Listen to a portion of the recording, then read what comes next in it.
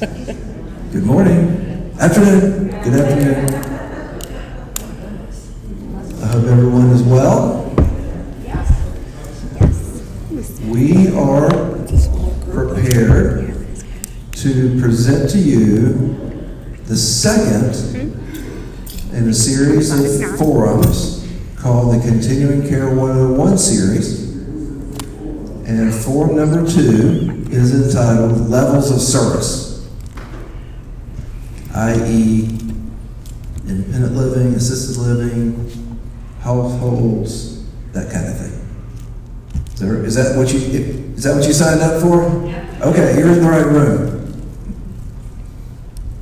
That's a conference joke.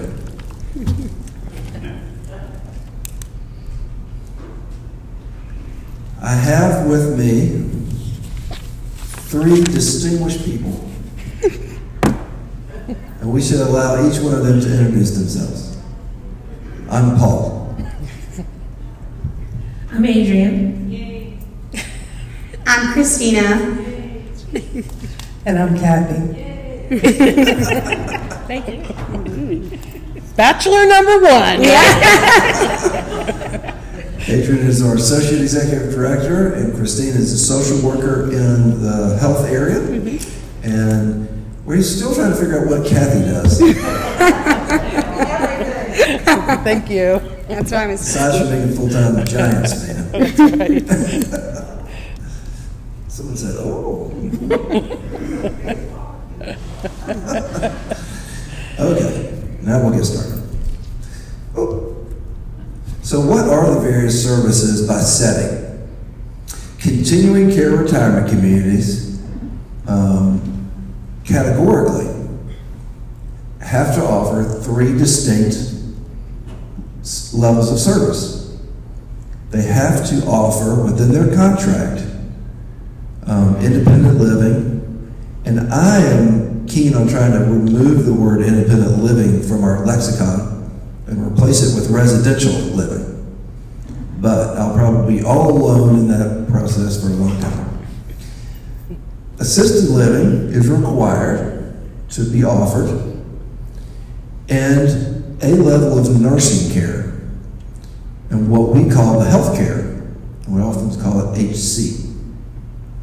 So every continuing care community has to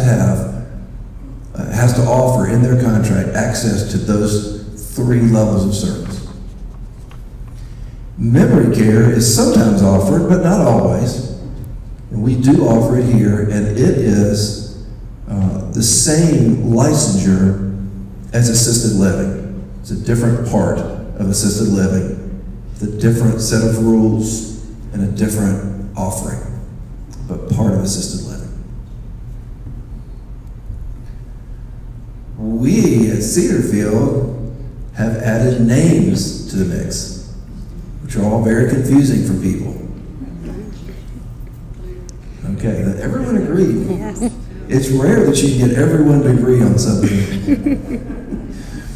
In assisted living, which is the 3rd floor, which is just down the hall and take a left and go down the hall through the doors, assisted living, that's called Garden Grove.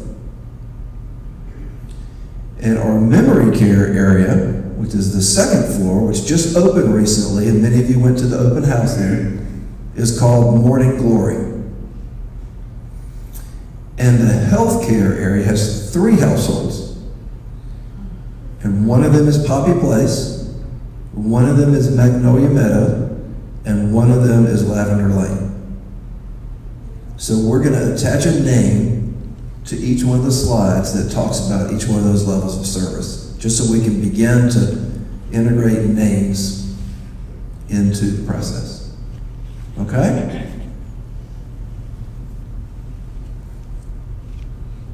There's a caveat. Every person is different. Every situation is different. And what we try to do when we look at people and where they are most best served, we try to look at the whole person and what's best for them. So nothing is hard and fast. Oh, if I sneeze 3 times, they're going to take me away. There's nothing like that. And we're also, just in purely being honest with you, we're trying to rethink our services, particularly in assisted living, to be sure that we're offering us enough amount of service, and we're just rethinking that whole thing because we haven't probably looked at it critically in some time.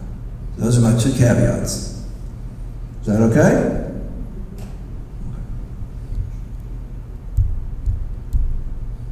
All right, here are the levels of service.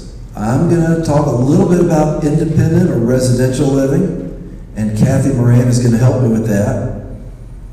And Adrian is going to talk a little bit about assisted living, and Christine is going to talk about health care, and Christine is also going to talk about memory care, and then we'll have questions. So residential living, generally speaking, to qualify to live there, a person must be able to live safely without any intervention from Cedarfield to live day to day. Have to live there and live independently, that is without intervention, in order to live safely. So some years ago, I came up with an example, which I don't know is pertinent or not, but it's the best I can do.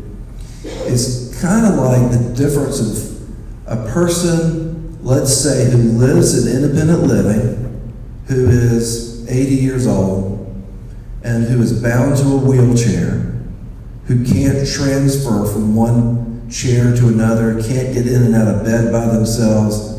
And basically, if there was no intervention on someone's behalf, they would not be able to live safely. They would end up hurt or malnourished or something bad, some bad outcome would occur. Right? Take that same person and change the circumstances. So let's say back in 1982, some 40 years ago, that person was involved in a car accident at a young age and was left quadriplegic. But that person still doesn't have full use, needs others to help them transfer, but continued to have a career, continued to work, figured out how to drive with specialized vehicles, moved into Cedarfield, and continues to live in that way, makes their own appointments for help to come help them, has the systems worked out. We don't intervene with them at any time. So they're dependent on others, but they're independent from us. Do you sort of get the distinction? Yeah, okay. So Kathy's going to talk a little bit about independent or residential living too, talk about sort of what we're looking for, and so Kathy, go ahead. Sure.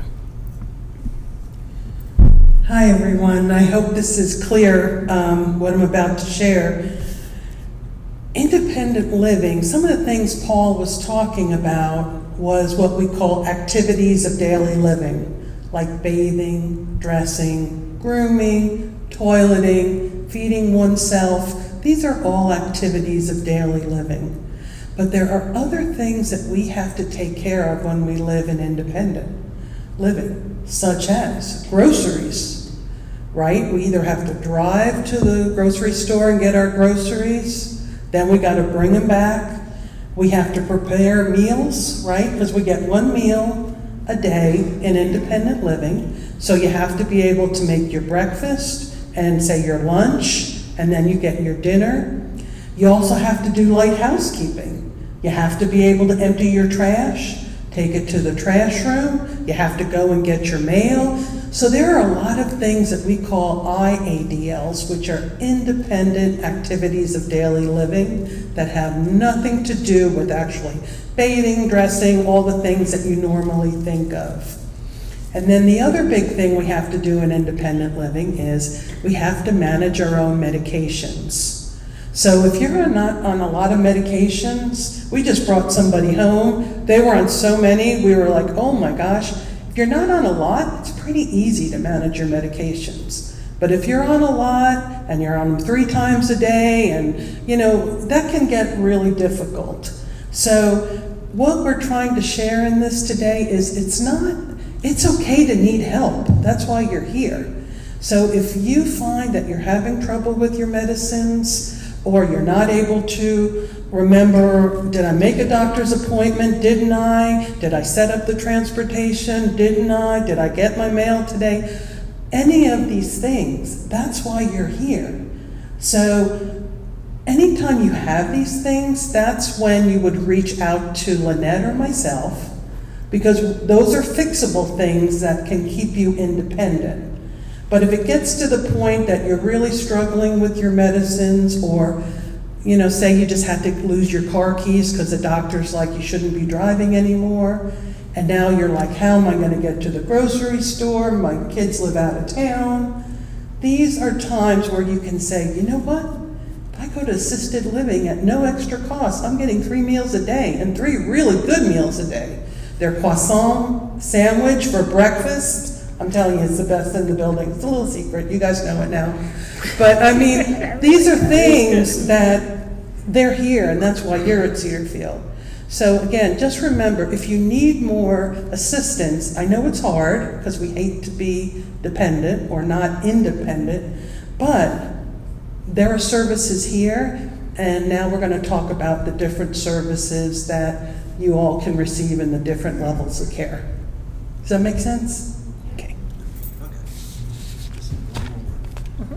One more word about independent living. Because I know there's some folks who are a checklist. I do this, I don't do this. So that's what I'm going to do. This is very general. Every person is different. And when you need those kind of interventions that Kathy was just talking about, that's where you can call, and we can talk a little bit about how we can provide those interventions to you. Last month, we talked about interventions in the home. So that's an avenue that Kathy and Lynette can help with. Sometimes there just isn't enough intervention in the home to continue to be safe. And that's where we talk about moving to a different environment where lots of supportive services are available to you. Needing help is not a moral failing.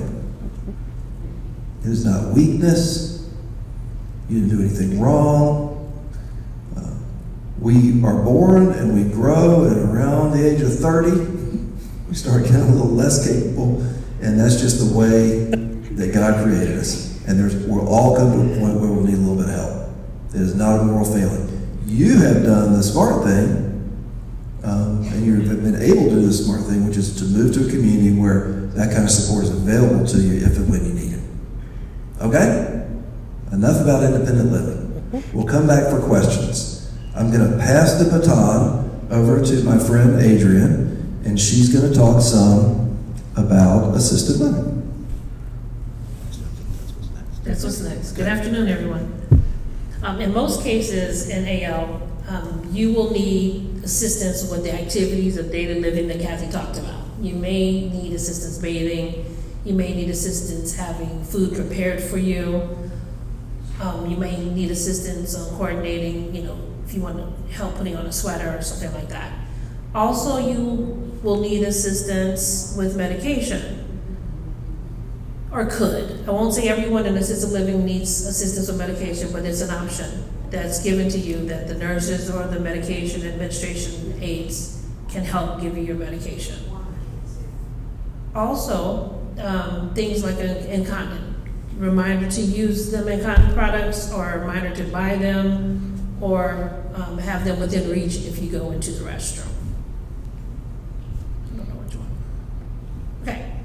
Residents that are not appropriate for AL, and not AL, the Garden Grove variety of AL. This does not include memory care or Morning Glory. Christina will talk to that in a moment. Residents that are at risk of leaving and getting lost. So if they're not sure where they are, or if they go out a doorway and don't know how to get back in, or confused as to which door is theirs, then they would not be an appropriate person for AL. Cannot independently transfer from a chair, bed, or wheelchair. You need someone to help you do that. Assisted living is a place where you would go where people will help you transfer from your bed, or from your chair to your bed, or vice versa. Need assistance moving around in the AL area. Someone to propel you, push you here or push you there, or tell you where to go and what time to get there. And assistance turning over or changing position in the bed. these things that I just mentioned, the last four, are residents that may not be appropriate for AL. Also in that category, if you have a propensity to fall, if you're falling and falling and falling and therapy can't help you get stronger, it's not a situation, like if you have, I'm trying to think of an episode, if you have a bad urinary tract infection and you're really, really weak, and we clear up the infection and then you go to rehab and get stronger, you're appropriate. However, if none of that is the case and you keep falling, then AL probably is not the best place or the safest place for you to be. If you cannot manage your own incontinence, therefore someone is actually helping you place them or put them on or wear them, AL may not be the place for you. And if you need more than a moderate amount of assistance with your dressing, toileting, and other ADLs, AL may not be a place for you. Okay? We're coming back for questions? Yeah, then we'll come back to questions. Okay. All right. Can I grab it? Yep. Just to clarify. So just clarifying real quick. We move into Cedarfield. We have to qualify from a health perspective. We live independently. At some point we need a little help. And we would qualify for assisted living because we're really not qualifying for independent living any longer. Independent or assisted living is a place where there are two things happening. You're qualifying to come in, and at some point you no longer qualify because your health needs may have advanced to a point where another area is needed. And so that's why Adrian was talking about, here's a person who probably qualifies, and here are some things that you may not qualify for. So I just want to clarify, there's a very clear, because it's right in the middle, people are coming in and people are coming out oftentimes of assisted living.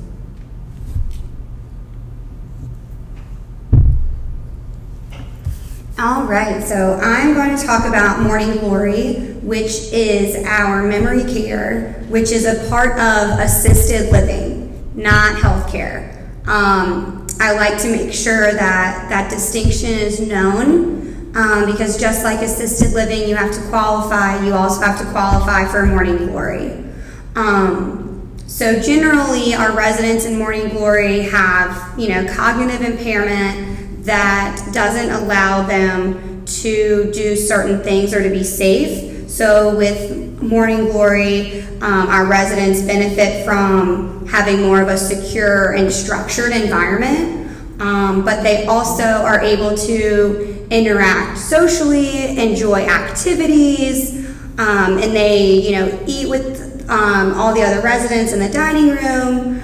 And then what may not make a resident appropriate is requiring more physical needs, like what Adrian was saying, getting in and out of the bed, transferring, those kinds of things. But also with Morning Glory, when the residents aren't able to socially participate in activities, that's kind of an indicator that Morning Glory may not be the place for them anymore. All right, healthcare. Sorry, I love healthcare. So generally, we like to put that word on there because it's like Paul said in the very beginning with that caveat, not all residents in each level of care, are kind of the same. So generally, residents in healthcare need more support and assistance with bathing, dressing, grooming, those ADLs that we've talked about. They also need more assistance with transfers, getting, from the bed to a chair or a wheelchair. They might not be able to propel themselves in their wheelchair and have to be wheeled down the hall. They require medication administration. Also, they might display some behaviors that they might need more supervision. So if people are falling more regularly, or if they might have incidences where they, might not be safe going out on their own. And then also, residents in healthcare may need help with eating. They might not be able to feed themselves anymore. Assistance with toileting and incontinence, supervision for falls, and then healthcare is also a great place for that intense rehab for people who are coming out of the hospital. So quick stays, we get you back on your feet, get you to your baseline, and we send you back to your level of care. Questions?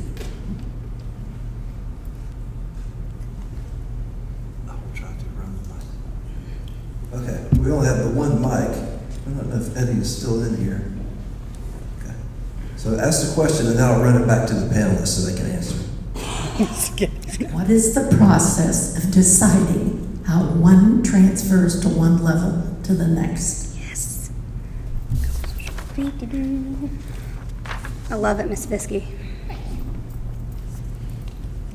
So Barbara, that's a great question. And we really don't know, right? Because as Paul says, we're all individuals and we have to look at what is truly needed. But I brought this so that you all can see it.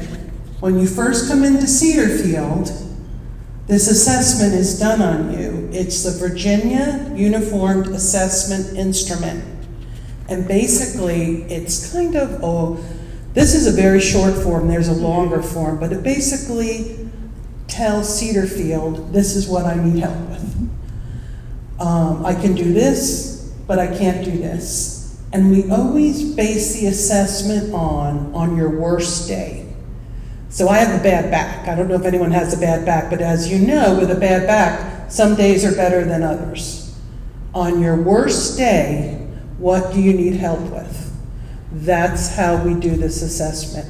And then it's strictly just checking boxes, and then our experience, also incorporating what you guys want. It'll give us a very good indicator of where you can get the assistance that you need. So that is truly the best way to kind of find out. Then there are other people that tell Lynette and I don't care what I score, Kathy, I'm staying in my apartment come heck or high water. You know, it's still good to do this so that we can tell maybe the caregivers coming in or the assistants coming in what exactly it is you're needing assistance with. The only other thing I wanted to mention that I think is a huge point that I've learned over the years, two things. One, as couples, we don't age the same. And I think I mentioned this last time. We do not age the same. So as the female, you might have physical impairments that you can't get around like you used to, and maybe your husband has cognitive issues or vice versa. That is why you're in a place like Cedarfield, and it happens even though it's the hardest thing to do, where your loved one is in a different level of care and can get the care and assistance they need, and you in turn can visit and not have to go to, say, a different, locale. But it's just something to, again, no shame. That's why you're here, because we all have different needs, and it's okay to have one spouse needing one thing and another spouse needing another thing. And the last thing I'm going to add, this is the best thing. When I worked on memory care, having not worked in assisted living or memory care, I was like, oh gosh, I just assumed people were going to be sick. They're out going on the bus ride to the airport, then they're running to Denny's, and they just need supervision, but physically they're fit, if you think of it that way. They might need cues like, let's all go to the bathroom now, but they're able to go into the bathroom, go use the restroom, wash their hands, and then they're ready to go. So memory care truly is assisted living. It's not the reputation of somebody is very ill. They need more, as Christina said, structured routine with activities, because that's the exercise the brain needs, just like rehab is the exercise the body needs. And I would put an addendum onto Barbara's question about process. So I would say that the process of moving from one area to another begins in conversation. So conversation with a social worker and you and or whoever is your responsible party. Oftentimes that's an adult child that you've chosen, or both children, a physician, those kinds of conversations. People we can start having a conversation for a couple of reasons. One is you or your spouse might come to us and say, I want to have a conversation about me or my spouse. Sometimes about me too, because I'm worn out. Sometimes a staff person might come forward and say, Mrs. X or Mr. X is not acting right. Something is wrong. Something seems off with them. And so we might have a conversation. That's not tattletaling. That's just being, that's caring about people and bringing it to Kathy's attention. So it began a conversation. Tools like the uniform assessment tool and other kinds of things, visits to doctors, neurologists, all kinds of things depending on your situation. So there's not a checklist sort of process as much as there's a conversation, an assessment, and figuring out how we can make sure that you remain in the least restrictive environment that's best for you. And sometimes that's assisted living. Sometimes it's nursing or healthcare, we call it here. And sometimes it's being at home with some help. That's a good question to get us started. Other questions?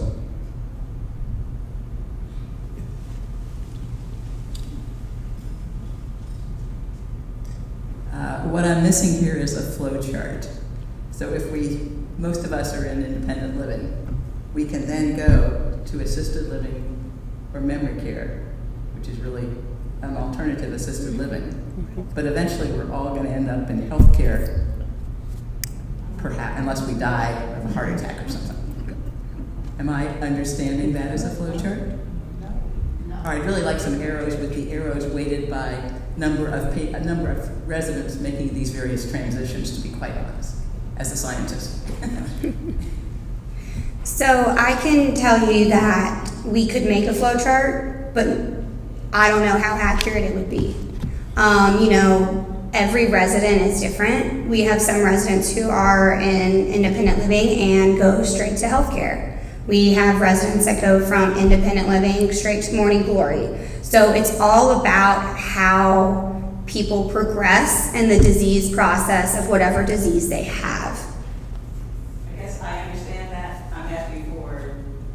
I understand that. I guess what I'm doing is asking for a chart with arrows that have different thickness depending upon how many people do that, sort of a probability type of thing. But again, I'm coming from a scientific background.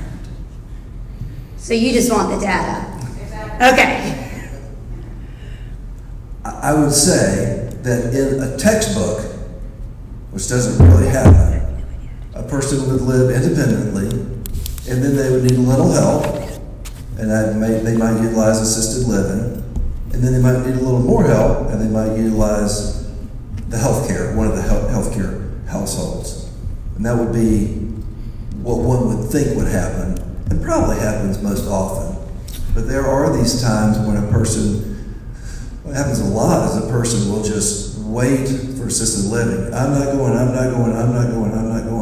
and be hanging on by their fingernails in their apartment, and then some occurrence happens and whoop, straight to healthcare. And they're like, what about assisted living?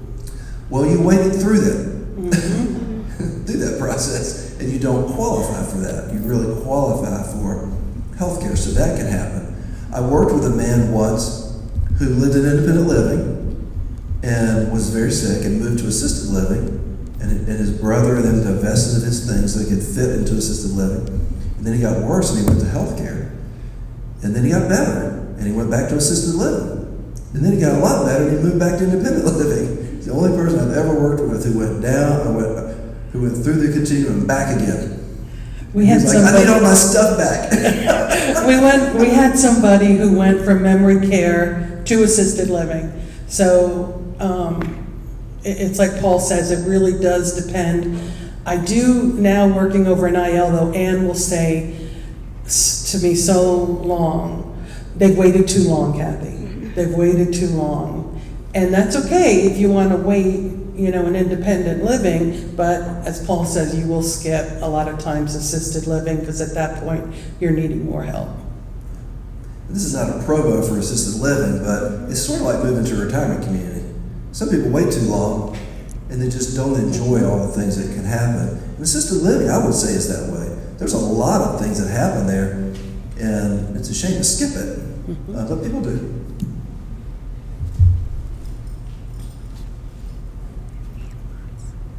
Besides the lovely names of Poppy Place, etc., is there any difference between one household and another in healthcare? Good question. All right, that is a great question. So as of right now, so Lavender Lane, we are transitioning to our dementia healthcare. Skilled. No, Lavender Lane. Dementia skilled health. Oh, dementia skilled healthcare. Sorry, I'm still learning too.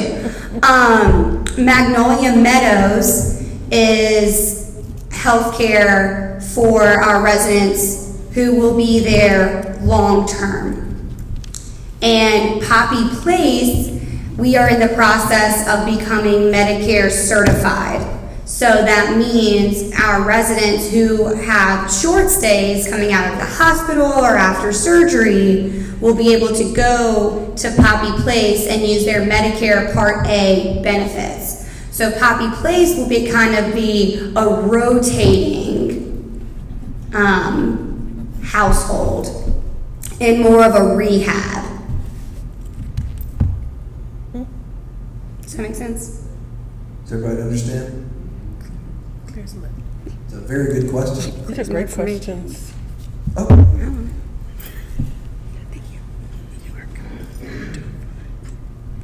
How are you going to address a resident who's currently in Poppy Place but does not fit into the Medicare field? They stay, right? Yeah. So if we have residents that are currently in Poppy Place, whenever we transition to the new household and Medicare, they will remain in Poppy Place. Medicare is a benefit, not a determinator. Right. I knew that. Right. But because So- it's not really geared toward long-term stay, Mm-hmm. I wonder. One more time, please. Because it's not really aimed toward a person who's in long-term. And my husband is in long-term in Poppy Place. Is he still suitable for Poppy Place, or should he transition to a different neighborhood? Well, we're not going to transition people for the sake of just moving them. So while he's there, he will stay there until something else occurs and he's no longer with us, or if he goes to the hospital or wants to go someplace else. Like if he goes to the hospital and you collectively decide that you'd rather not go to Poppy Place because there's too much hustle and bustle and people coming in and out, you want a quieter environment, then we, look at that and decide what's the best location for you, your husband to be in. But he does not have to be under a Medicare A benefit to live on Poppy Place. It's just a benefit that's offered. Yeah. Once we get a Med-Aid certified. We're not there yet. We're working towards it. so forgive the term, that cohort of people, that group of people will move into the new Poppy Place altogether. And what will happen, we know over time, is that as the census, the number of people living in Poppy Place is reduced, with people that are long-term care, they'll be likely replaced with people who are coming in short-term. So it will not be that we'll suddenly have, because last week we had the director's dialogue, and the week before, and I showed you the census, and I believe we were 57, I think, of 60 that we had 3 rooms that were available. We're not suddenly going to have 40 rooms that are available to turn into rehabilitation. So we'll do that slowly. The other thing that's happening, and I hope I'm not being confusing, is that when all of the work is done in healthcare, we'll end up with 20 more assisted living rooms. We currently have 42, and I believe we'll end up with 64 assisted living. So one of the things that we were working on is revisiting our assisted living and what qualifies there. So perhaps there's more we can do in assisted living, requiring less people to be in a nursing household and having more availability for short-term type things. I think that's beneficial all the way around for folks. I think that's another way, perhaps, to answer your question. Yes?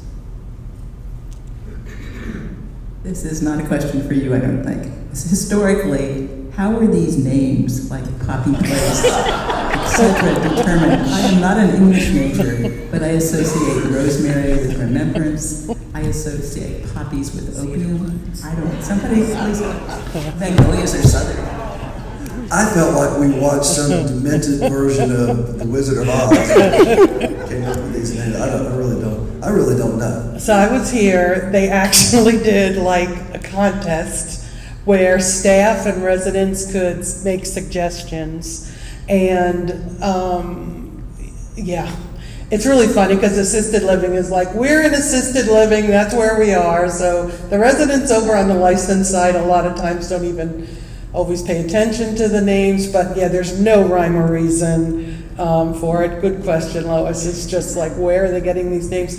I did want to offer, though, if there is anyone here, or if you know of anyone who hasn't recently been over to the licensed side and it's just this vague name, I would be happy, and Lynette would be happy to take anyone who was interested, just familiarize themselves with the area, with the staff, because most of you are independent in here. I'd be happy to do that. And that way it's not just this name. You know, you have an actual association of the area and the staff, and that can also be comforting sometimes. Just something to remember. I would take on the issue of names real quick, because names have got to be a little bit of a joke because they're so confusing and all that. So why go through the effort of renaming? I had a very interesting conversation earlier today with a person who lives in a cottage home. He had recently read the book, and many of you may have read the book, Being Mortal. I've read it. It's a fantastic book if you haven't read it, Being Mortal. And the piece of it he said to me was, you know, historically, at the end of people's lives, because we had this idea that we're immortal and we don't want to face our mortality, at the end of our lives, we for years have institutionalized people when they need help or become dependent. And so you see images in your mind, this is what it used to be: long rows, double corridors, shiny vinyl plank, not shiny, but the little squares, shiny floors, fluorescent lights, and everybody's like this, en masse. People are drugged, and that's what long-term care was. People are institutionalized and robbed of their last years. But people still need care. So what we and others are trying to do is take the institution out of the care, to create environments and an organization that is not institutional, and thereby taking away that institutionalization. And naming is just a small piece of that. Naming it like a home takes away that it's Unit B, that it's the South Unit, or the East Unit, or the second floor. Those kinds of terms are very institutional. And it's okay to be institutional, although it's a lot easier. But it goes against what we're trying to do, which is to not institutionalize people when they need a little bit more help. So names are funny and they kind of get a laugh, but they're an important but a small part of what we're trying to do with healthcare. We could have chosen better names, I wouldn't give you that. I've lived at Cedarfield in independent living for 5 years, and it seems to me that the criteria for admitting people to assisted living has changed significantly over that period of time. Is that true? which way? Can you describe that a little more? People who are more dependent. Okay.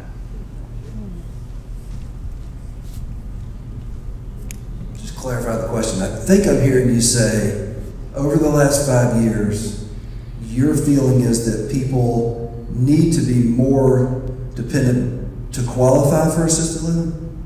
No. That the people who are admitted now are already more dependent, maybe 1 foot away from what Gotcha. level of Gotcha. service. Is that true? Yes. So assisted living and independent living are two sides of the same coin in a way. A person moves to independent living, is hale and hearty. Over time, people begin to fail some. And so I think your statement lends itself to, are people staying in independent living too long? And thereby moving to assisted. I think what you're saying is people who are moving into independent living are requiring more assistance. Yes. Yeah. Oh, okay. So, It seems the criteria has been changed somewhat to allow for that. so these questions are really good, guys. So, yes and no. We still use the same assessment tool, but when I started, the thought process was, Kathy, when you're meeting someone for the first time, we want them to stay 5 to 7 years in independent living. That's what the protocol was for a life care residency agreement. Because back then, that was the only contract that Cedarfield would give with a resident is for life care. So they needed to make sure that you were healthy and going to stay in independent living. What happened was we were, and Paul, correct me if I'm wrong, but we weren't including people who wanted to come to Cedarfield, and that's when we came up with alternate contracts. So someone can have a life care, someone can have a preferred choice contract, someone can have different contracts. So that's why someone who comes in and doesn't seem as physically or cognitively able as, say, they were 5 years ago, are probably on a different contract, if that makes sense. So yes, you're right. Before there was one contract, one criteria, and that was everyone in independent living. Now you're seeing people, and part of that also was, again, couples. We couldn't let a wife in and not let the spouse in. So that's when we looked at, well, the wife is independent, so she qualifies for a life care contract. But maybe the husband has memory issues, so he actually couldn't be left in independent living by himself without supervision. So that's why we started offering other contracts. But you're right with that assessment, that before there was just one contract that was offered for all of independent living, and if you didn't qualify, spouse or not, you just didn't come here. One of the things that I've noticed in my career, which is 30 years now, in June, right now is my 30th anniversary, is that I don't believe I've ever worked in a community where the perception that something has changed and they're now letting people in who are more frail did not exist. And I think it's because there's a mixture of people who come. Some people are really active. All of you got in.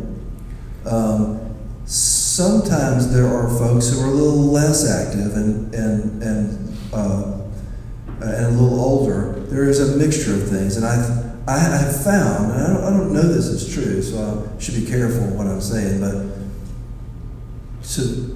in the last community I worked in, to help combat, I made a list of all the people that moved in, and me and a small committee looked at it and went, yeah, pretty good, yeah, okay, not so hot, pretty good. And so it became more of a perception than a reality. Our minds stuck to what the narrative was without looking at the whole thing. That could be the case, might not be the case. But I, on the top of my head, since I've been working here, which is only 5 months, can think of lots of very healthy folks that have moved in. That's my thought. But I think your point is well taken, but I think we want to look critically, like a scientist would, at all the data, It's a good question,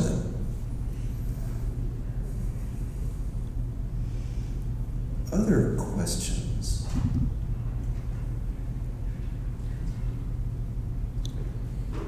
Yes.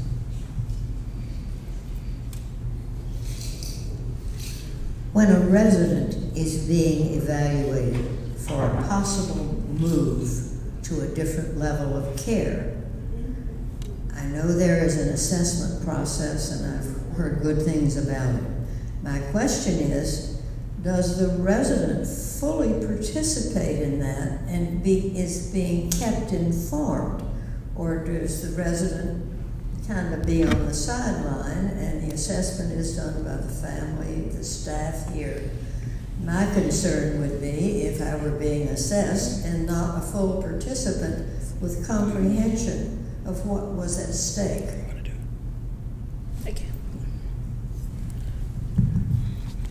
The answer to your question is the resident is the leader, the person in charge of the assessment. So the family is supportive to the resident, just like those that are assessing are supportive to the resident. So the center of the whole process is in fact the resident. You're welcome. I'm going to give a little accolade to Adrienne. I've worked under many administrators. She is probably the most resident-directed and driven administrator that I've ever seen, which is great. She's always like, well, what does the resident think? Or, well, the resident doesn't like that there's no trees out their window. Well, I wouldn't like that either. And I was like, wow, this is great. So this is huge. It's a great person to work with as a social worker. So when she says the resident is in the center, the resident is in the center. Thank you, Kathy. You're welcome. I think of a bell curve, because I'm so in proximity. Her science is just rubbing off on me. But there's a bell curve I think of. There are sometimes when a person comes to us and says, I want to move to assisted living. Believe it or not, that does happen. But it's on this side of the bell curve. It doesn't happen often. On the other side of the bell curve is people who, I'm not moving, but their children see it, we see it, everybody sees it, it's just not safe, and we're going to need to move, or we're going to need to find another place to live, or find some other thing to do. Very rare, about as rare as, hey, I want to move to assisted living, is the other one. In the middle is where most of the things are. It's sort of a, really? I don't know, and it's a dance back and forth until we finally get to a, yeah, this is probably what's in my best interest. That's oftentimes, I think, what happens. At no point is there a black ops, we're going to grab you and put a hood over your head and drag you away. It's very much with you and your family and your doctor. There's no demerits either. That's often covert assessments. And this person ordered the wrong thing. I will add also that when there are specific assessments that Kathy and I or Lynette will conduct, and we do those with just the resident. Oftentimes I've kicked out family members and I'm saying, hey, you know what, this assessment is just not, I mean, I was nice about it. She asked them to leave. Just because, you know, we want to make sure that we're getting what you all want and we're not influenced by spouses or kids or anybody else.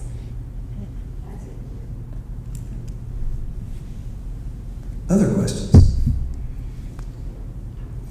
Anything that you think when you leave this room, you might say, I should have asked that question. I was just too embarrassed to. You should ask it. All right, you got to take it.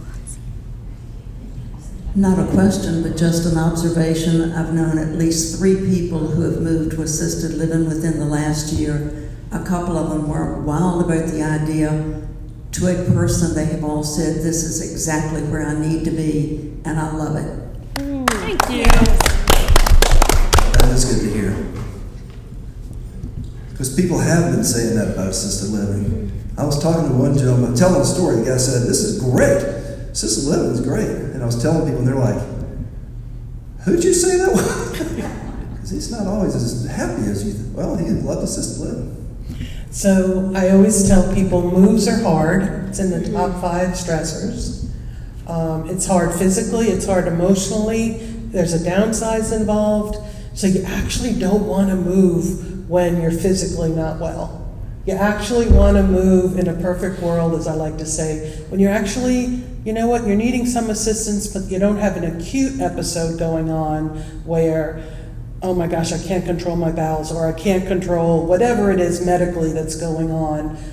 It's hard enough to deal with that and then a move on top of it. So it's actually always better if you're thinking about it, think about it when you're feeling well, because we actually see, as Ann was saying, we moved 7 people in the past 2 months to assisted living. And I tell the families ahead of time, you will see a little bit of a cognitive decline. Don't be alarmed, it's totally normal, because so much is being thrown at you, whether it be staff or routines or everything, that it's just almost a little too much. But then once they become familiar, they get a routine, they go right back. It's not better, as Ann says, because they're in the proper level of care. So that's so great to see. People at 99 telling me, Kathy, I think I need a little assistance. And I'm like, well, I think you deserve it at 99. So that's, it's great when you see so many happy people over there. It is good. And the least restrictive care is what we're interested in. We're not interested in moving people who, there's some other intervention that's less restrictive, like, hey, all you need is a couple of hours of some care person to come in and help. That's fine. It's when you need 8 hours, 10 hours, 24 hours that can become a problem. People, if they want to stay in their apartment, and this is the joke, but I'm going feet first. I'm leaving this cottage the day you take me out feet first. You can do it. It's okay with me. You just have to have the care. You can't be unsafe.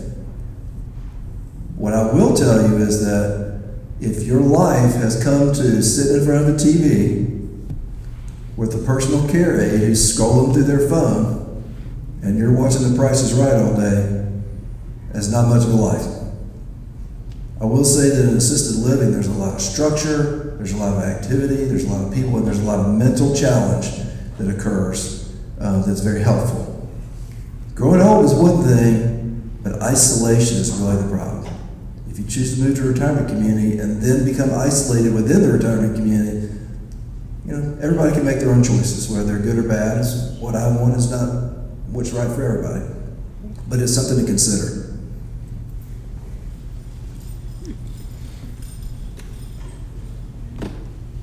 I feel like Mosey this afternoon. Would you also speak to the fact that people who are in assisted living are welcomed to come back to independent living? It's not a separate place. Somebody on the panel want To eat, to participate in activities? Yeah, so it's exactly what you just said. Just because you are in independent living, assisted living or healthcare, that does not exclude you from utilizing the entire campus of Cedarfield. You're able to go to the atrium. You're able to go to main dining. You're able to still do all of those things. You can go to the library. You can go to Parkview and play Mahjong or bridge. Right. Trips. Exactly. You're still able to participate in absolutely everything, just because, some people call it the other side. We're still all the same side. It's one big house. There's lots of different places to live in the house, but it's all still the same house. It's just living in a place where you get what you need to be successful.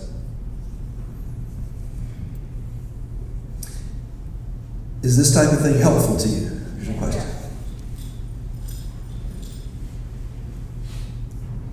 What's the total number of residents now? Because obviously we've added on another wing. So has that increased the number of people living here?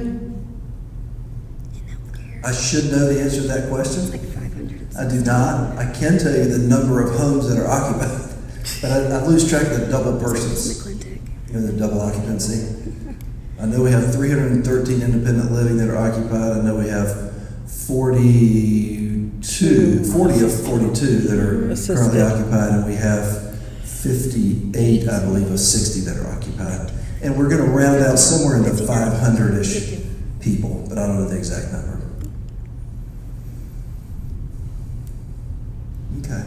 So this kind of thing's not a, sometimes not a comfortable topic, but I really believe that a well-informed public, is good. So you know what's going on. So we don't want to run and hide from any topic that you have, and the levels of care is why you moved here, and so we want to talk a lot about that. Debating about what the next topic is going to be, I had planned for it to be the rehabilitation household for July, and to talk a little bit about that and how it works or how it will work and where we are in the process and all that kind of thing.